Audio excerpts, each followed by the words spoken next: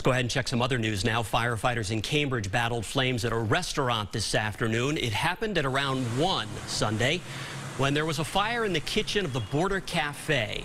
When firefighters arrived, they say flames were spreading to the roof through the ventilation system, but they were able to knock it down rather quickly.